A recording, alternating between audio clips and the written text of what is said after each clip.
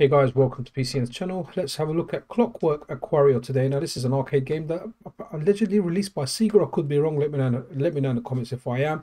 But it was never released, and here it is, refined and released for Nintendo Switch. So let's check this out. Right, so going in blind. Game gives you a few different options. There's training mode, which I'm guessing is the super easy mode. Only has 2 stages. This is easy mode, gives you 9 credits to finish the game, and normal gives you 5 credits. What character? Okay, dude, girl, or robot? It's gonna have to be robot. So cancelled arcade game, if I remember correctly. Okay, so cool. Is that the mechanics it's just shown us? You can jump on them, you can punch them, you can grab them. So okay, pop that. Can we grab that? Okay, so you just walk in to grab. There's no buttons to press. Okay, that chucked it a little higher than I wanted it to. So look. Okay, so maybe if I down. Okay, so cool. Okay, kind of interesting. Yeah, not sure if I mean, if back in the day, I would have definitely tried this in the arcade. Not sure if this is something I would have played a lot. Yeah, and also I wonder why it got cancelled. Do let me know in the comments about this video if you've got more information on this. I've just looked at the absolute minimal of it.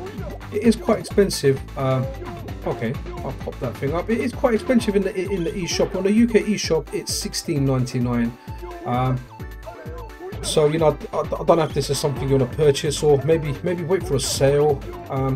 Depends on, you know, how much you like your pixel and arcade games. This is something I just wanted to check out.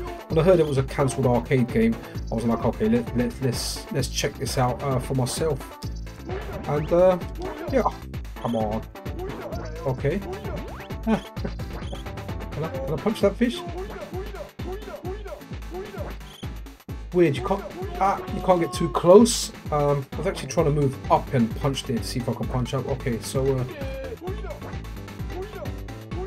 okay, cool, I can catch the fish, good stuff.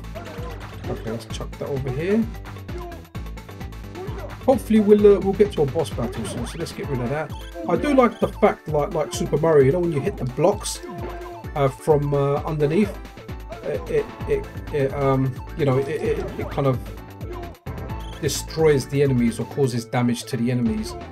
Obviously in Mario you can't hit the enemies from underneath, from what I remember, but you can hit the block from underneath. But in this, you can hit the enemies from underneath, which is cool. You know, this is a robot. He's also got 2 spikes on his head. Not the easiest to aim at these things. But let's. No. Okay. Old Clammy there trying to fireball me, huh? Yeah, not a bad game. Maybe I shouldn't have picked it up at full price. But let's see how long it is. Maybe playing it on all the difficulties is, you know, is the challenge. Like maybe if you can like 1 credit this game. Okay, so those things don't actually damage me when they run into me. Oh, okay, cool. We're on a boss now.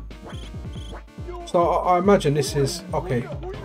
This is one thing about this game. I guess that's the arcade game. The hitboxes are a little bit deceptive. Okay, so let's. Okay, cool. So trying to duck underneath that. Hit the penguins or whatever. Not penguins. I don't know what they are. Okay, so dash it at that.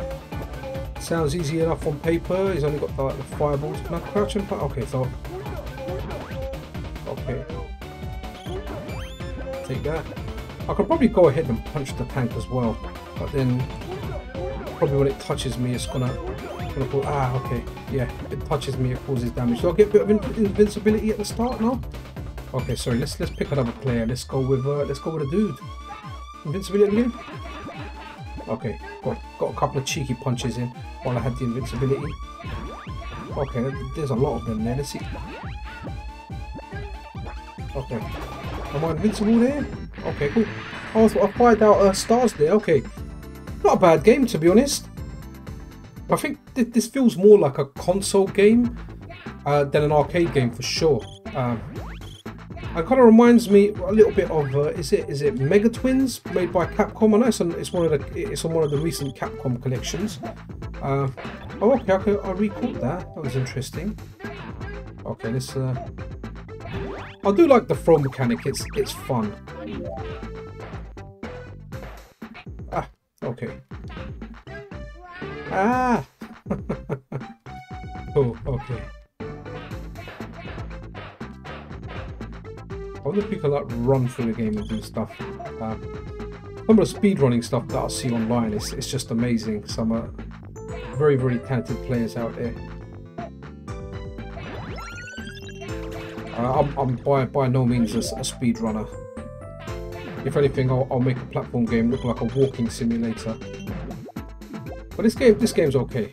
Not sure if it's worth the full price, but maybe put it on a watch list and you know, pick it up on a sale.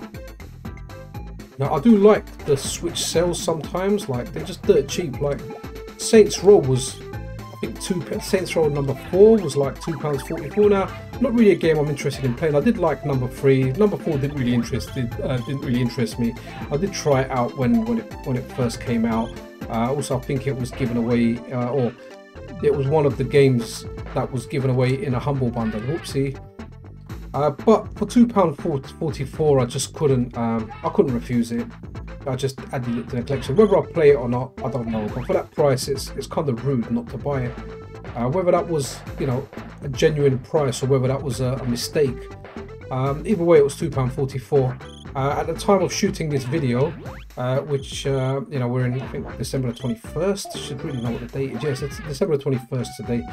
I think the sale's on till like December. All right, let's try the last character. The sale is on till December the 30th. So if you do want to pick up Saints Row 4, obviously make sure you are above the age of 18 because it is an adult-rated game. Oh, okay, sorry, I didn't spot that. So must have to throw this up here. Cool, we're looking good. Yeah, so Saints Row 4 is £2.44 at the time this video was shot, and you know, if you want your kind of GTA type of game, that might be for you. I'm not really a GTA fan. I know most people love that game. I've never really been a GTA fan. I've tried getting into them. I mean, everyone played Grand Theft Auto 3. That was just you know, that was on a PlayStation 2. That was groundbreaking at the time. And a bit of trivia there. Xbox were actually, Rockstar approached Microsoft first to try and get a GTA exclusive with them, and they just didn't believe that Rockstar had the ability to convert it from 2D to 3D and do a good job, and I guess that was their mistake. And Microsoft made a lot of mistakes. You know, that was definitely that Grand Theft Auto 3 was a system seller. But oh wow, that's an ugly looking fish. And it's an ugly looking robot fish at that. Alright guys, this was just a quick look at Clockwork Aquarius. Can I slide down and get them? Oh cool, nice slide. Yes, this was a quick look as usual. If you enjoy the content, consider subscribing. Drop me a like if you like. And until the next video guys, PC and out.